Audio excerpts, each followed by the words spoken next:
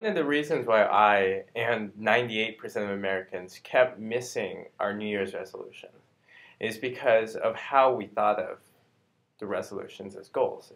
I thought of it as something that's very far away and very difficult to achieve. Let me show you an example. So if you were to take this as sort of the magnitude of the goal, so how big of a goal is it? And this is time. Right, so I was here. I was overweight, I wasn't running, and I wasn't feeling great about myself. My goal was out here. It was I had to look a certain way, I had to achieve something incredible, and this is what I wanted. And this is the picture that I have of myself.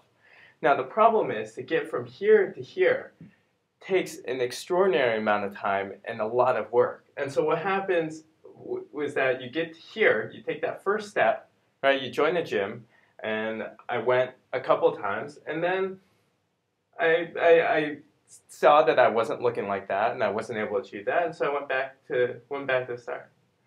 Right? And so the issue is that we all have an idealistic goal, an end state goal that we have.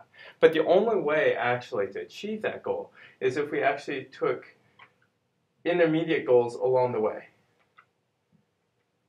Right? And then as you get them, as you celebrate each achievement along the way, you will actually feel more motivated to eventually reach your goal at the end.